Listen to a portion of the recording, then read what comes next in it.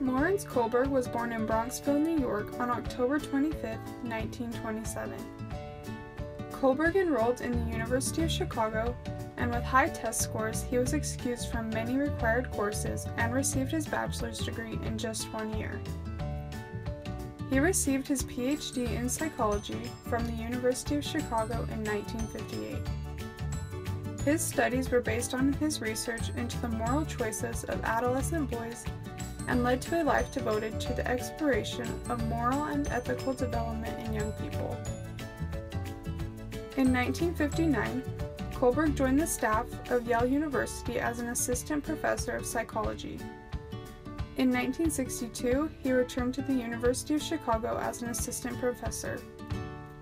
Over several years, he worked as an associate professor and director of the Child Psychology Training Program at the university. The remainder of his career was spent as a professor of education and social psychology at Harvard University between 1968 and 1987. Kohlberg married Lucy Stigberg in 1955, and the couple had 2 sons. Kohlberg died of an apparent suicide in 1987 after a long battle with depression coupled with painful symptoms from a tropical parasite he had contracted in Belize. He parked his car, leaving identifying documents behind, then walked into the frigidly cold Boston Harbor.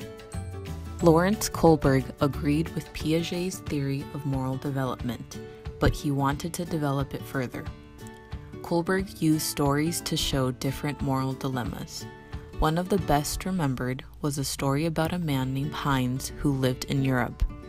His wife was dying of cancer, and the doctor said that there was a drug that could possibly save her.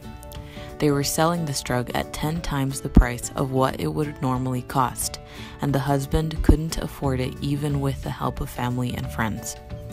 The husband asked the doctor if he could get the drug for cheaper or pay the rest later, but the doctor refused. Desperate to save his wife, Heinz broke into the clinic and stole the drug to give to his wife. Kohlberg would then ask a series of questions related to the story to people of different ages, and through this he developed a theory on the fact that there were different moral stages depending on one's age. Kohlberg developed 3 levels of moral thinking, with 2 stages in each level. The 3 levels are pre-conventional, conventional, and post-conventional. He thought that one did not move on to the next stage until they had fully developed the previous stage. Kohlberg believed that within pre-conventional morality, which is childhood, are 2 stages: obedience and punishment orientation, and individualism and exchange.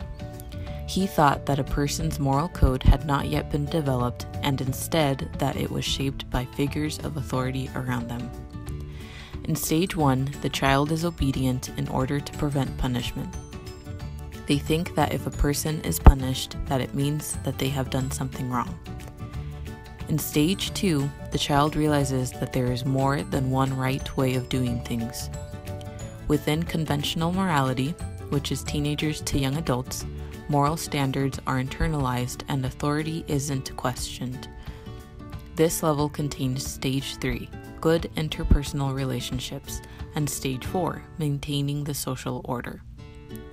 In stage 3, the child is good in order to get approval from others around them. In stage 4, the now teenager begins to understand the rules of society and upholds them in order to uphold the law. Within post-conventional morality, which is reached at adulthood, moral reasoning is based on individual rights and judgment. This level contains stage 5, social contract and individual rights, and stage 6, which Kohlberg believed most adults never reached, universal principles.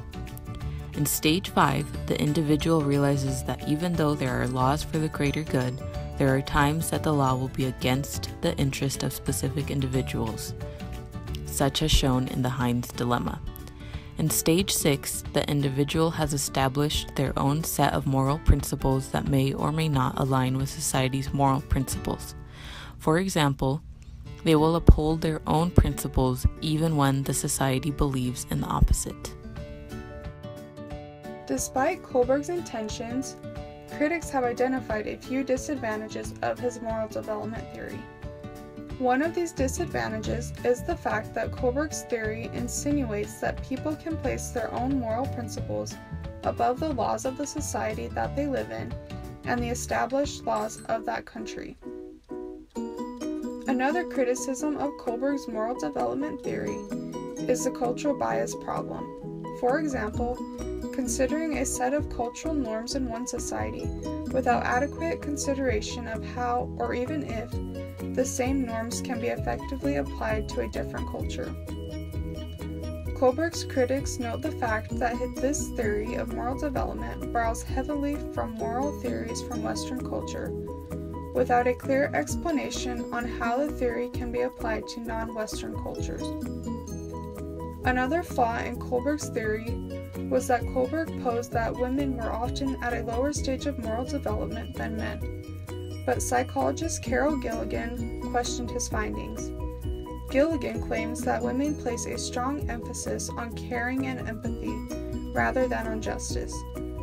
She developed an alternative scale, heavily influenced by Kohlberg's scale, that showed that both men and women could reach advanced stages of moral development.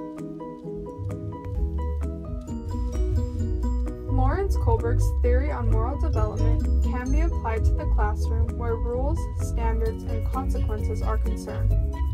The theory tracks an individual's level of moral reasoning by assigning him to one of 6 stages, where the first stage is a basic submission to authority, and the last is universal ethics for all.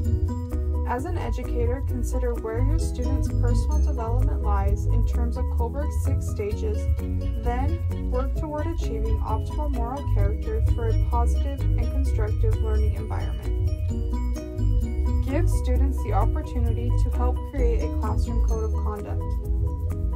In this way, they will become responsible for the rules that they set and follow them accordingly, rather than blindly agreeing to standards set by school administrators or other authorities.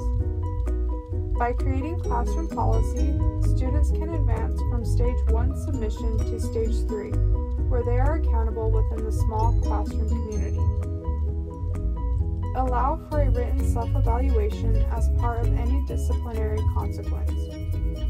It does not have to be lengthy, but it should provide the student with adequate time to review their own reasoning for misbehavior and to come up with a solution for the future. This type of action relates to Kohlberg's 4th stage of morality, in which individuals do their part to maintain order by reflecting on the impact of their words and actions. Plan group projects where students work together toward the understanding of curriculum instead of sitting back and listening to the teacher talk to them. Not only is this sure to get students more involved, but it places the responsibility of learning onto the students, forcing them to adhere to the classroom goal of educational enrichment, as in Kohlberg's 5th morality stage on upholding a social contract. Make time for role play. Whether it be related to the curriculum or used as a problem-solving tool. By acting or seeing situations through the eyes of others, students gain a more broad understanding of what is taking place. This helps them make decisions based not on themselves, but on a commitment to the group. Similarly, they have advanced to Kohlberg's 6th stage, in which the needs of every person in society are worth considering. In a classroom, a brief skit or scenario can help students focus on making sure everyone is involved and engaged in learning.